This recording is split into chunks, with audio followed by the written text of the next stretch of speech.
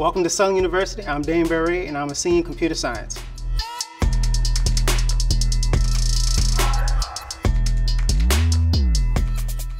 Computer science allows a person to unleash their creativity. It has so much variety. I have some classmates that are in mobile app, but me myself, I'm in information systems, so it's really neat how you can find your niche here. In IT, it's very broad. You can do anything from project management to engineering to software development. There's robotics, virtual reality, there's the game development. In IT, the sky is the limit. Computer science has always been something that is very dynamic. That's really preparing me as far as where we're going with technology. Technology is something that you'll never get ahead of. We're uploading things to the cloud now, things that we've never thought of before. Before, it's a hard drive for information to be stored. So if you're a part of this field, you're going to be a part of the changes of the world.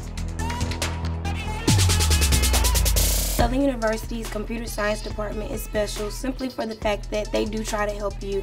It's easy one-on-one with teacher and student. You can go to their office, and of course they try to help you get jobs and internships. I've been fortunate to have an internship every single semester. I've been fortunate to travel across the globe and just go to so many different places and learn so many different things and network with so many impactful people that I don't think anywhere else can offer that opportunity.